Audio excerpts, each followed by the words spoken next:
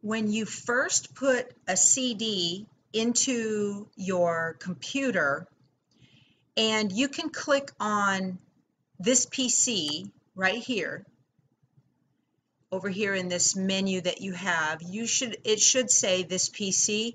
This will work on Windows and Macs. When you first put in the Kimberbell CD, you'll see it right here. Just double click it, and it has a folder of the files currently on the disk.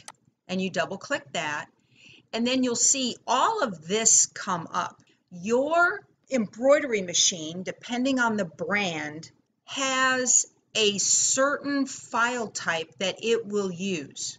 So if you have a Brother or a Baby Lock, it will use a PES file format. If you have a Janome, it will use a JEF. A Bernina uses a different one. You need to read the manual for your machine and figure out what type of file extension it uses. On every disk, you will have each file type. If your embroidery machine doesn't use this, don't worry about those. You need to worry about the one that is for your machine. I am working on the Brother Luminaire, so it uses the PES file type. Right here, this says SVG files for electronic cutting. I'm going to use those too because I have a Brother Scan and Cut, and I want to send these files to the Scan and Cut so that I can cut out the shapes that I need. And that way I don't have to trim while it's in the embroidery hoop. If you don't have a cutting machine, that's okay. You can trim while it's in the embroidery hoop. So for right now, I'm going to open up the PES file folder. And here are all of the designs that are in here. Now, I can see the design in here because I have another piece of software on my machine from Embrilliance that's called Thumbnailer, and it allows me to see the designs. So if they're really tiny and you really can't tell which one it is and you're not real sure, come up here to View and click extra large icons. And now I can really see all of them. And I want to make the crazy patch heart. There are a couple of different ways you can get this to your embroidery machine. The first way you can do it is to put a USB stick into your computer and grab this and drag it over to the USB stick. Now what I'm going to do is I'm going to open Embrilliance. I'm going to open Embrilliance, and up here at the top, this will send it down to where you can't see it, and this will make it smaller, and then this will close it. So I want to make it smaller. And I'm going to grab this design, the heart mug rug, and I'm going to drag it right here. You see the little plus sign, and let go. And there it is. I'm going to make it bigger. I want to make sure that I'm in a 5x7 hoop. So in Embrilliance, I'm going to go to Edit, Preferences. Oh, I'm in the 9x14. I need to be in the 130 by 180 hoop. Let's see, there it is right there, and it'll tell you sewing field 5x7. I'm going to click Apply and click OK. There, now it's in the right hoop. I'm going to make this a little bigger, and I can see how that's going to look. Very nice. So I want to get this to the Brother Luminaire. Embrilliance added a very cool feature. You can come up here to Utility, and it says Send to Solaris/XP1. The XP1 is the model number for the Brother Luminaire. So I'm going to click that. It says Design Name, and I'm going to change it to Heart Mug Rug. Very good, and click OK. Wait a second, and it says File Sent to Machine, and I'm going to click OK. If you do not have a Brother Luminaire, you can also in Embrilliance go File, and you can say Save As, Stitch and Working, and it'll want to know where do you save this. And what I normally do is I will click on here and find the USB drive. If I had one installed, it would pop up in this window, and I could save it right here, you save it to a USB stick, and then you take the USB stick to your embroidery machine. I'm going to click cancel because I've already sent it. Also on the CD are the instructions, and that is a PDF file that is right here. It'll say Adobe Acrobat document. That's a PDF file. Double click it and open it up. You can tell I was in here. Here are all the instructions that you need to make your mug rug. And it talks about using SVG files if you want to use your electronic cutting machine. And they have the basic instructions for every single one of them up in the front part. Each individual mug rug will have its own separate page. So this is the basic instructions of what to do for every one of them and how they will work. What I want to do is I want to print out these instructions so I can take them over to the embroidery machine and I know what to do. Page 1 through 6 are the basic instructions for every single mug rug. So now I want to get to the mug rug I want to make, which is the Crazy Patch Heart mug rug. That's on page 8. So I am going to print page 1 through 6 and 8. You don't have to print out the whole thing, all 18 pages. I'm going to go File and Print, and I'm going to show you a cool trick. When you come up with your printer menu here, you can click through down here on this arrow. You can click through and see all the pages you want to print. You can print all pages. You can print the current page, and that's the page you see right here, or you can only print certain pages. So I want to print pages. Let's see, I don't need page 1 because I know how all that works. I'm going to print pages 2 through 6, comma, space, 8. All right, and I'm going to scroll it down till I can see my print button, and I'm going to click print, and there it goes. Save myself a little ink. While we're here on this page, I want you to take a look at, this is the order that these pieces are going to be sewn down. And you can tell here you need a total of 5 pieces for in the heart, and you're also going to need another piece for this background right here. All right, this little tiny white Swiss dot looking background. Let's take a look at the mug rug itself. They use a large print right here that's a contrasting print. They have a solid background color. There's a very small, darker outer red heart, the little Swiss dot. And then they have very small prints in here. So we have a medium fabric, a little bit darker, another medium, a light fabric, and a dark fabric. So because I have no imagination and the people at Kimberbell get paid to make these things look cute, I'm going to do what they do, and I'm going to choose fabrics that are a lot like this. So I want piece number 5 to be dark. I want 3 medium fabrics. I want a light color fabric here, and I want a dark outer fabric to match with the red thread for a red heart. And then I'm also going to choose a little bit larger print. So that's important. If you're doing this for the SVG files, if you're going to upload them to the Brother canvas in order to be able to have them cut out for you, or to your cutting machine's online program that they use for cutting these things. So I can see 1 is up here in the top left-hand corner, 2 is the light contrasting fabric, 3 and 4 are medium fabrics, and 5 is the darker fabric. Now the next thing I need to do is get those cutting files to my electronic cutting machine. So I am going to add mine to the Brother Canvas workspace. And when you open up these, here are all the cut files.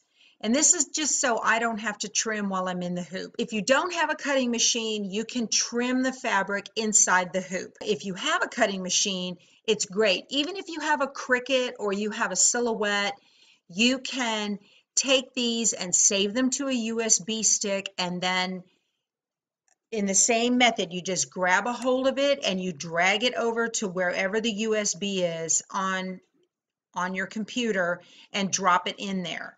I want to send the file electronically to my scan and cut. So I am going to navigate out to, on the internet, the Brother Canvas workspace. And I've already signed in, and this is my account. So to do this, I'm going to click at the SVG button, and the tooltip comes up and it says import SVG. So I'm going to click that, and it says, well, where do you want to get it from? I need to choose a file, and there it is. Now, if your computer comes up when it says choose a file and it comes up like this, then you have to go through the whole process again to navigate to where those files are. Oh, there they are right there. And I'm going to click Crazy Patch Heart Mug Rug and click Open. And there it is. And now I'm going to make sure that the right one is been selected, and I'm going to click OK. All right, I got a notice. Some shapes could not be converted, and there's an error. Okay, ignore that. I don't know. It does it all the time, and that's a bug or something. I'm not real sure, but I'm just going to click OK. There are the shapes that I need that I want my machine to cut. Now that I have all of this in the Brother Canvas, I'm going to move this away just a little bit so I've got room for my fabric to be cut. Now remember, on the instruction piece we had, this is piece number 1. I'm going to pull it over here. I want to give my pieces some room to be able for me to put a square of fabric right here for it to cut out. This is piece number 2. I'm going to put this here, put this here. Piece number 3, piece number 4, and piece number 5. That way I can kind of remember how all of these go. And every shape is different, so we will know what it is what we're looking at based on the color of the fabric and the actual shape itself. So I want to get this now down to my cutting machine. I have turned on the Brother Scan and Cut. I'm going to click download, and it wants to know how I want to download. Do I want to save it to my computer, or do I want to save it to my machine? I want to save it to my machine. So I'm just going to click this button, and all done. You can tell it went from the cloud down to your machine. So I'm going to click close. All done with that. That's great. Okay, so we have taken care of the design files. We've got those over to our machine. We have looked at the instructions and printed out the ones that we need, and we have taken care of the cutting files if you are going to use those. So now let's go to the Scan and cut out our fabric pieces. Once you turn on your Scan and Cut, this is the Scan and Cut DX225. So I need to retrieve the data. I'm going to touch this button, and it wants to know where you want to get it from inside the machine, from the internet, the cloud, from a USB stick, or maybe you have a cable running to your computer. I want to get it from the cloud. There's my design right there. There's the little heart pieces and the background heart. So you need to figure out how big do your fabric pieces need to be for this. Well, I know that I use, if a design touches a little tiny part of a square, then I count that square as an inch. So I need 1, 2, 3, 4, let's say 5, and I need 1, 2, 3, 4, 5. So a 5 by 5 square for this particular piece. The Scan and Cut DX has an arrow on the top of the mat, and it matters which way you put that in. So here's the piece I'm going to use for the background of my heart. Now, we're not inverting these with iron-on, so they can go on fabric side up. They don't need any kind of heat and bond or anything. I have a fabric support sheet on there. Okay, so number 1 was kind of a darker, it was one of the medium fabrics. Remember, I needed a dark, a light, and 3 mediums. So piece number 1, and the nice thing about having the Scan and Cut is I don't really have to know exactly where everything needs to go right now. So I know it's kind of hard to see because of the distance, but I do want to show you. So piece number 1 is kind of right about here, just below where the heart's going to cut. So I'm going to put a little piece right here for number 1. Number 2 was the lighter piece, so that goes right down here. Put that on there. Number 5 was my darker piece. I'm going to put that right here. And 3 and 4 we'll put like this. Maybe this will be number 4 and this will be number 3. Okay, now I don't know if that's exactly where it's going to cut, but that's really not that big of a deal. So this is what my mat looks like, and I'm getting ready to cut all these out. So you want to push them down pretty good so they don't scoot around when you're not looking. There is a button right there that wants to scan, and what that does, it looks like your mat, and it has a little bar across it. So we're going to press that, and it says scan the mat and show as background. Put material to scan on the mat and set it in the machine and press the start key to scan. All right, and we're going to hit start. All right, now we can see exactly where everything needs to be. I'm going to move this heart a little bit more in the middle. I'm going to take this and put it up here. I'm just going to move these so they're in the center of these 2.5-inch squares that I cut. And I'm going to put them exactly where they need to go. There. So I've got all of the little pieces exactly on the color fabric I can see. I'm going to tell it OK. And it says select, and I want to cut and start.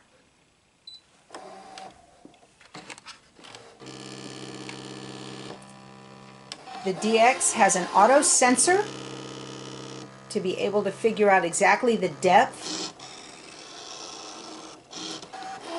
that it needs to do.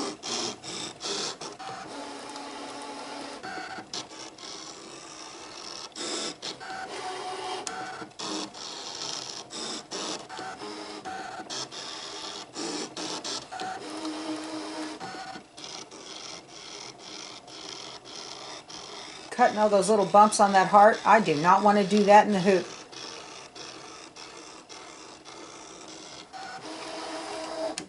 All done. Yay! Okay, I'm going to tell it okay. And I'm going to eject my mat. Let's get our shapes.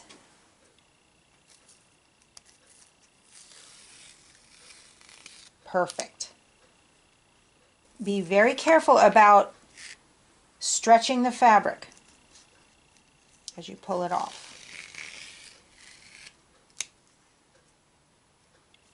If you get a little fraying around the edges when you pull it off, don't worry about that because the satin stitch of the embroidery machine will cover that up. The instructions say I need cutaway stabilizer. So, how do I know cutaway from tearaway? Well, cutaway, you can try to tear it and it really gives you, it's resistant, okay? Tearaway feels more like paper and it tears very easy, okay? So, how do I measure that? Well, I don't get all wrapped up into, exact meet the requirement. I just make sure that I have enough that I kind of put my embroidery hoop, because I'm right-handed, I put my embroidery hoop backwards, and I make sure that the entire field is covered with maybe an extra inch, half inch all the way around, whatever, no big deal, and I just make a cut. And that's how I measure my stabilizer. Very simple.